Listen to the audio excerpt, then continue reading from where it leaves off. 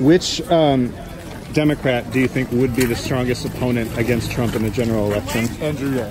Why do you say that? He is the most cool-headed and logical Democrat, probably apart from Tulsi Gabbard, because he has a logic to his things. It's not so much a liberal, like, crying baby sort of thing. It's more along the lines of, like, he knows he has a plan. Would you consider voting for him?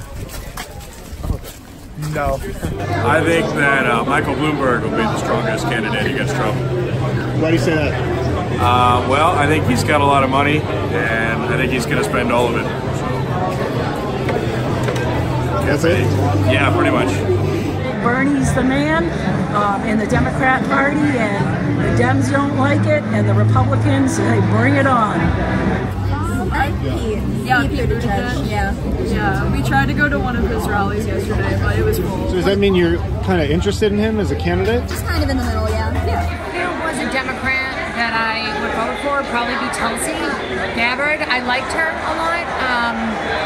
I feel like the other Democrats don't love her too much, but I think she's fantastic. I don't know if she really has a shot, but like,